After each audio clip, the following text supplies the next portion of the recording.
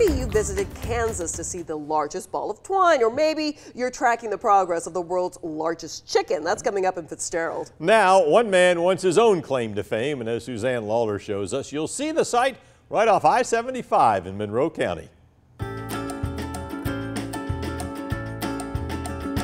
You know you're in for an experience when you pull in the driveway of Hamlin Hills Farms.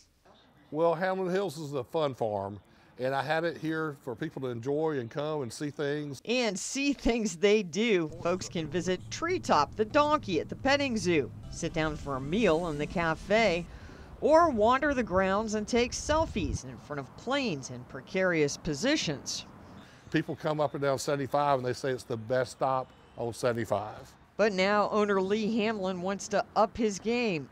We recently decided to do the world's largest barbed wire fence. He's not kidding. He's got the trees ready to go into the ground as posts. Most fences are about 4 foot tall. This fence will be about 4 stories tall. And the barbed wire itself will be about 3 inches in diameter. The barbs will be about 1 foot long each. Hamlin hopes all of this will get national attention. He's already contacted the Guinness Book of World Records. We have talked to them. We have an application, and they're supposed to come out and do their documentation after the fence is built.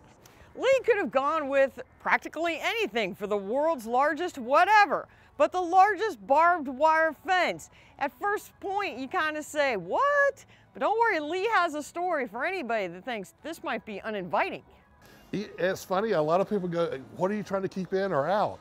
And so I usually tell them there's dinosaur eggs, and that they hatched here, or they came at night, and we're worried about they're going to grow really fast. The tall tales will go along with the tall fence and the general feel of a place that has plenty of personality. Suzanne Lawler, 13 WMAZ News.